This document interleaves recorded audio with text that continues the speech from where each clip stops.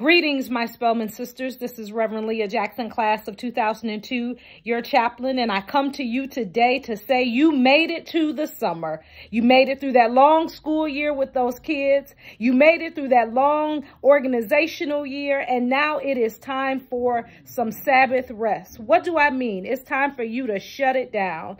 Turn yourself away from all that work and allow yourself to reflect and to be renewed and restored.